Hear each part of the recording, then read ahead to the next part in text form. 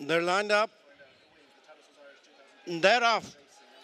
And the Tattersalls Irish 2,000 guineas, 11 runners over 1 mile as they emerge from stalls. Close up is Proud and Regal on the outside of Cairo in the white cap.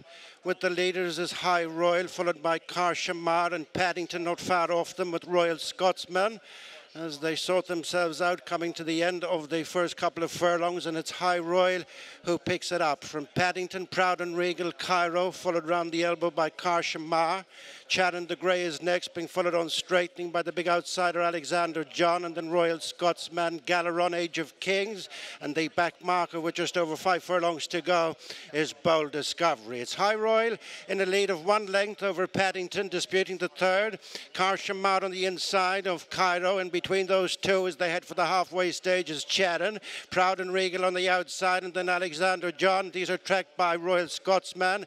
Galaron is 2 behind Age of Kings and Bold Discovery. Few changes as they've 3 furlongs to go in the Tattersalls Irish 2,000 guineas, and it's High Royal by 3 parts of a length to Paddington. Then Curragh, followed by Cairo, nudged along on the outside. Proud and Regal, they're followed by Chad and Alexander John, being asked to pick up Royal Scotsman on the outside of Galaron, then Age of Kings and Bold Discovery, racing just outside the final furlong, and it is High Royal continuing in front, trying to challenge as Paddington, 1 from the rail, being followed by Cairo, and Paddington strikes the front. Deep in the closing stages, leans in on top of High Royal, running up towards the finish. Paddington is going from strength to strength, wins the 2,000 guineas for Ryan Aidan O'Brien. Cairo finished well to be best of the rest at High Royal. Galaron on the outside of Chatham.